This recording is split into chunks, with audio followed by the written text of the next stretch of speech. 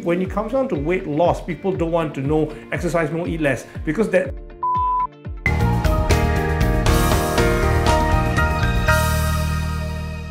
My name is Dr. Ben Ng and I work in Mount Elizabeth Novena. My clinic is called Arden Endocrinology Specialist Clinic. Obesity is extremely common. It's increasing all across Asia and the world, and unfortunately Singapore is no exception. Increasing numbers of people are getting obese in Singapore, and that's associated with more and more medical issues. The problem with obesity is that the definition of obesity in the West and the East can be something quite different. For starters, we use what we call a body mass index. And a body mass index in the Western countries use a cutoff of 25 grams per meter squared, whilst here we use it at 22.5 kilograms per meter squared. In simple English, what this means is that you do not need to be so heavy to be classified as obese in Asia. And the problem with that as well is that we don't have to look fat. Ultimately, there's something called TOFI, thin outside and fat inside, which is common in the Asian community. And the problem with that is that you can look slim, but inside all the fat is in between your intestines and liver and so forth, and that causes a lot of health problems, including diabetes and heart disease and metabolic syndrome. Obesity causes a lot of problems: stroke, heart disease, diabetes, high cholesterol. These are the more commonly well-known ones. However, it does cause an increased risk of cancers. The amount of weight causes problems within the joints itself. And as you correctly pointed out, being obese, unfortunately, does interfere with overall reproductive hormones. So the problem with infertility is common in women. We tend to have a lot of men who have problems with infertility as well, and skin diseases and so forth are very common in obesity.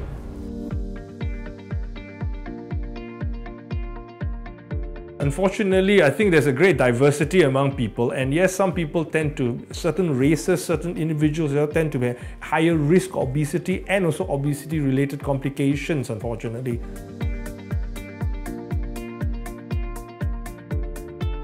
Let's start by saying that it's not always the type of food you eat, but it's the amount of food you eat and the total calories that you consume. So I think it's very important. I think overeating is clearly wrong. I think you need to eat the correct amount of calories suited for you, and any excess will lead to obesity. Of course, certain foods tend to increase the risk because they are more easy to eat, they're more attractive to you and so forth. But when you come down to fast food and hawker food, I think the choice of the food is very important. I think it's very hard to just generalize that that kind of food is very bad for you. I think moderation is the key. I think it's important to make sure you don't overeat, because what we don't want to do is, oh, food is very good and we're going to eat a lot of it. I can tell you, whatever that food is, if you eat a lot of it, it's probably going to be bad for you.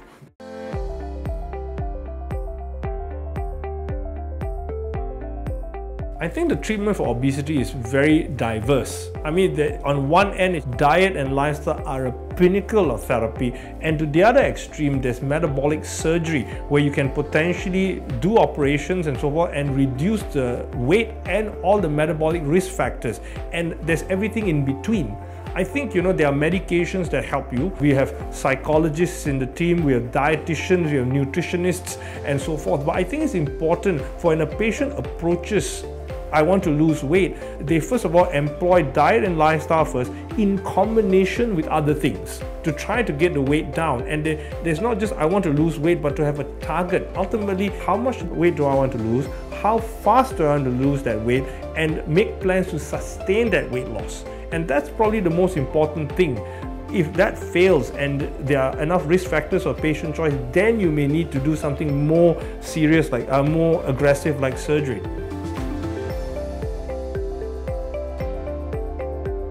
I mean, there's no sure formula for weight loss, and I think it's a combination of the motivation of a patient, the expectation of how much weight you want to lose and why you want to lose that weight. Ultimately, doing any form of tests here is important. We know what the problem is. We know why you can't lose weight, and we know what we need to do to lose that weight. However, doing it and the amount you can put in is variable, and the response is variable. But I think it's important to know that at least doing these kind of tests, we can measure, we can formulate a plan. And it's perfectly fine for many patients. Listen, if you want me to do A and B and C, I can't do it. And that's fine, but we are aware they can't do it, therefore something else is required. That is how we work about things. It's not, I think when we do any kind of testing and all that, it's not you do this and you must follow this plan, if not you will fail. It's perfectly fine to say, I don't want to do this, I don't want to do this kind of diet, I don't like this kind of food, I can't do this exercise because I got a bad knee, and that's fine. But once we take that out of the equation, then we must supplement it with something else.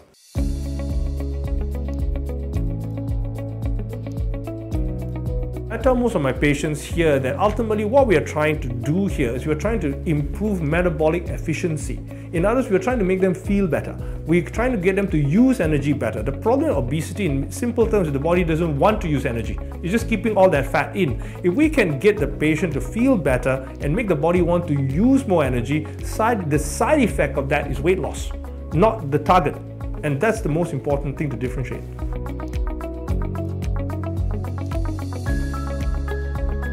So essentially what we do in the clinic is what we call indirect calorimetry. So at the end, it's a simple breathing test, takes about 7 minutes. And with that, we can know more or less how much energy they burn a day. On top of that, what kind of energy are you burning? We have two different forms of energy, fat and sugar. For someone who wants to lose weight, we try to increase the fat burning capacity and, if necessary, improve the metabolic rate as well. You can't do it too much because they'll start to feel tired. So adjusting that is delicate. And what we do is we need to take the correct history, find out what the patient is doing, whether there's any associated illnesses, what diet they have and so forth, and trying to change that the best we can, using medications in certain circumstances to try and enhance that process.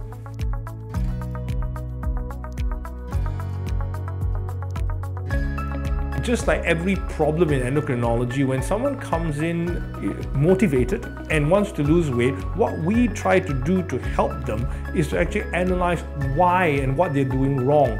And what we do is we really do a metabolic analysis. We check their body composition, we look at their fat and muscle mass, we check their metabolic rate, we check their basal metabolic rate, we find out what their lifestyle is and what the problem is on why they can't lose weight. And what's really nice about it is that when you do that and you really analyze things, you can come up with a plan. And I think that's the most important thing. People, when it comes down to weight loss, people don't want to know exercise more, eat less, because that almost never works. I think what you need is a prepared plan and to actually walk the patient through that plan. Whether it's with medication, whether it's without medication, the patient understands, listen, I'm doing this and it's not correct for me. Now I need to adjust it this way. You make sure it helps, you give whatever help they need, a dietitian, a psychologist, a physiotherapist and so forth. And then they achieve that target because of that teamwork.